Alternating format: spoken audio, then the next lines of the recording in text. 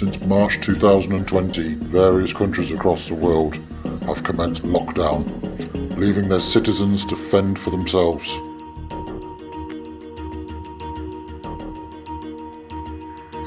For the first time ever, we've been authorised to take the cameras inside.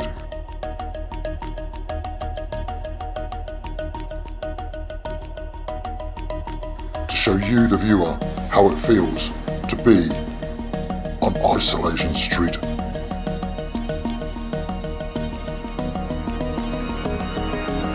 Coming up in this episode, Ian has the biggest decision of his life.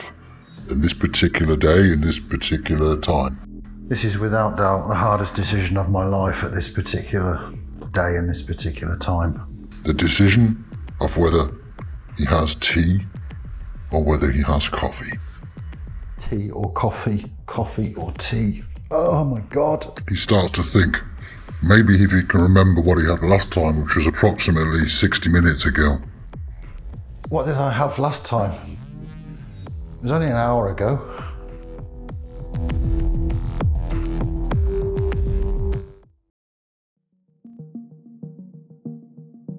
Previously, on part 1, Ian realised he had to make the decision between having tea or coffee. The irony is that I'm quite partial to both tea and coffee. Tea and coffee. Partial to both. You couldn't write this stuff. Day 2. A beautiful spring morning, out and about.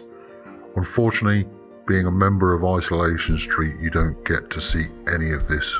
We decided to visit Ian first thing in the morning with our film crew, so we can show you, the viewer, how his daily routine starts.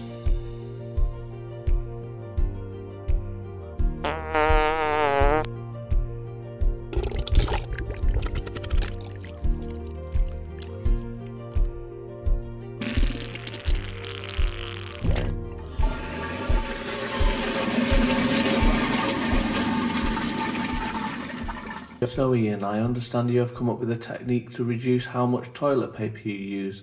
Can you share that with us? Yes, yeah, obviously with the sort of hamster shoppers, I've had to find a way of reducing my toilet paper. So I split the 3-ply down to 1-ply and I'm limited to 4 sheets per session.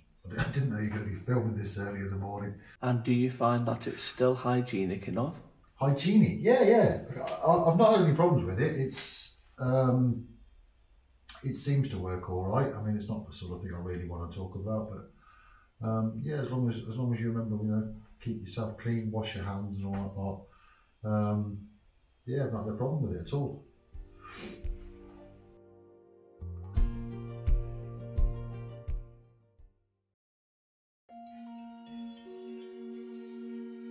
In part 2, we saw how Ian has coped practically. Coming up in part 3, we ask Ian a personal question, and it is clear that the emotion of being isolated is hitting home. I notice you have a wedding ring on. Is there a Mrs. Ian? Mrs. Ian. Yes, there is a Mrs. Ian. Unfortunately, Susanna, Mrs. Ian, she went to McDonald's for us to fetch us a carry-out as such. And that was 3 weeks ago now. And unfortunately the day she went was the day that the country decided that lockdown is go. They basically, wherever you were locked in and you were refused to allow to leave. And it's been 3 long weeks.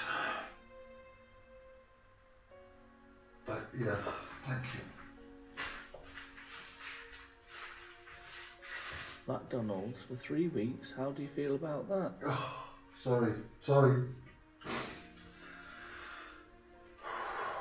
3 long weeks without eating some fries. I mean, I could live without Big Mac, but it's the fries. I could do with some fries. You can't make fries.